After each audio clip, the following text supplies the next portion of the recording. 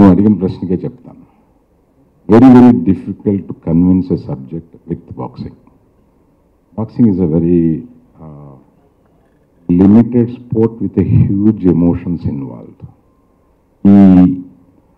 దాన్ని మొదట ఎత్తుకోగానే బాక్సింగ్ ఎందుకు ఎత్తుకున్నారు అన్న ఇది ఉండి ఒకటి రెండు ఇంగ్లీష్ సినిమాలు బాక్సింగ్ మీదే రన్ అయిన ఇంగ్లీష్ సినిమాలు చూశాను. వాటిల్లో క్లైమాక్స్లు ఎలా ఉంటాయి, ఎమోషన్ ఎలా తీసుకెళ్ళి తర్వాత మన కిరణ్ వచ్చి కథ చెప్పాడు boxing. It was very convincing. మాకున్న ఎక్స్పీరియన్స్లో స్పెషాలిటీ ఏంటంటే బీట్స్ కరెక్ట్గా ఉన్నాయా ఒక సబ్జెక్ట్లో అని చూసి అట్లా ఏమన్నా ఉంటే డైరెక్టర్కి అడ్వైస్ చేయడం. యాక్చువల్గా ఈ సినిమాలో నా పాత్ర చాలా తక్కువ. నా పాత్ర అంటే గైడ్ లైన్స్లో మాత్రమే ఉంటే దాని దగ్గర నుండి ఎగ్జిక్యూట్ చేసేలాగా వరుణ్ డైరెక్టర్ ఎక్కువ పాత్ర తీసుకున్నారు ఇందులో.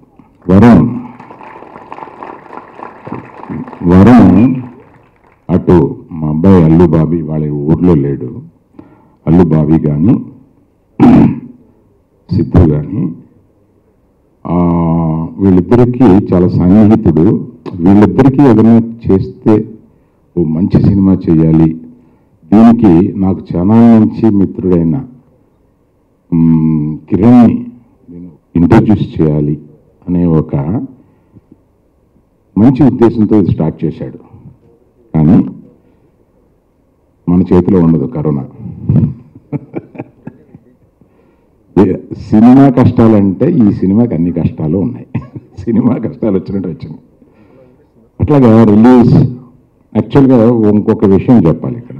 అంటే ఇంకా ప్రీ రిలీజ్ పండగ పెద్దగా చేయబోతున్నాం, అక్కడ మాట్లాడాలి కనుక కొన్ని మిగులుస్తాను.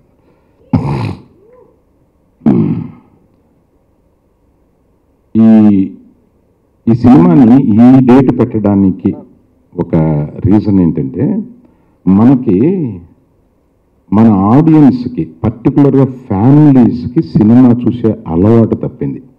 అంటే శుక్రవారం శనివారం ఆదివారం వచ్చినప్పుడు ఏమండి మనం ఏ సినిమాకి వెళ్దాం అని ఇంట్లో భార్యో లేకపోతే కూతురో అడిగే ఒక అలవాటు పోయింది మనకి. మనం ఏ ఓటీటీలో ఈ వారం ఏమేమి వచ్చినాయి అందులో ఏది బాగుందంట ఈ లాంగ్వేజ్ వచ్చేసింది మనకి. Sorry, being an OTT owner I have to tell this, cinema is cinema. అలానే ప్రతి ఫ్రైడే కాంటెంట్ వచ్చేస్తుంది సార్. Cinema is cinema. అలాగా ఈ అలవాటు వచ్చిన తర్వాత ఈ సినిమాని రిలీజ్ చేస్తే బాగుండు అని ఎందుకు అనుకున్నామంటే ఇందులో బాక్సింగ్ ఉంది కానీ ఇది ఫ్యామిలీ డ్రామా.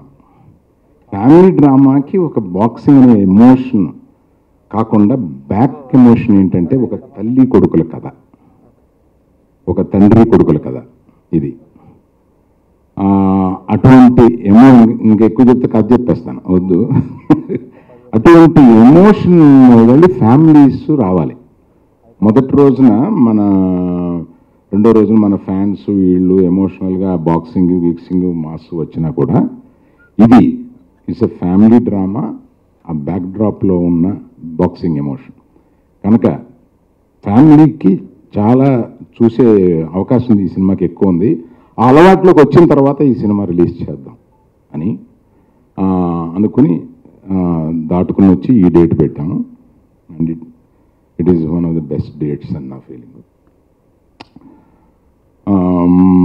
ఇందులో నేను వరుణ్ హీరోయే కాకుండా డైరెక్టర్ వెల్విషరే కాకుండా ఇతను ప్రొడ్యూసర్గా ఎన్ని బాధ్యతలు తీసుకోవాలో అందులో మోర్ దెన్ 50% బాధ్యతలు తీసుకుని తను నిర్వర్తించాడు. వీళ్ళందరూ బాగోవాలి, నన్ను నమ్ముకుని వచ్చారు. కాస్ట్ మనం అనుకున్న దానికి *2 అయింది. ఇట్లాగా అందుకని అవన్నీ 100% చాలా పెద్ద కాస్ట్ అయిపోయినా కూడా దాన్ని మించి లాభం కలెక్ట్ చేసే అంత మ్యాటర్ ఇందులో ఉంది నాకు తెలుసు. ఎమోషన్స్ అలా వర్కౌట్ అయ్యేలాగా వరుణ్ చేశాడు, కిరణ్ తీశాడు. తర్వాత మనకి ఎవరికైనా ఏ వయసు అయినా కూడా ఒక అందమైన పాపం చూస్తే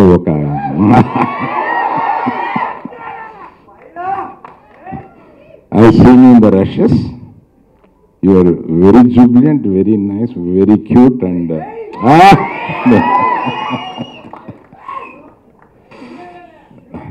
అసలు అట్లాగా సిద్ధు పాపం పగలు రాత్రులు నిద్ర లేకుండా డైరెక్టర్ తోటే ఉండి ఈ ప్రాజెక్ట్ని ముందుకు తీసుకెళ్ళాడు. బాబీను ఇతను కలిపి ఒక మంచి, అంటే ఒక ఇద్దరు పార్ట్నర్స్ ఎంత బాగోవాలో, ఎంత బాగా కలిసి ఉండాలో వీళ్ళిద్దరూ నిదర్శనంగా చూపించారు అందరికీను. సో వాట్ ఎల్స్, మిగతాది మనం ప్రీ రిలీజ్ ఫంక్షన్లో కొన్ని ఉన్నాయి చెప్తాను. Thank you. అండ్ తర్వాత సంగతి ఏంటో నాకు తెలుసు, నీ జాబ్ నేను చేయనా అంటే అందులో remuneration sir with pleasure. And మన మెగా ఫ్యామిలీలో ఒక మెరుపు మన వరుణ్ని స్టేజ్ మీదకి స్పెషల్గా నేను ఆహ్వానిద్దామని చెప్పి Varun. Please do subscribe Myra Media. Please subscribe Myra Media. Subscribe to Myra Media. Please like, share and subscribe to Myra Media for lot of film news, gossips and hot news. Please like, share and subscribe to Myra Media. For more interesting updates, please subscribe to Myra Media YouTube channel. For more updates, please subscribe to Myra Media. So like, share and subscribe to Myra Media.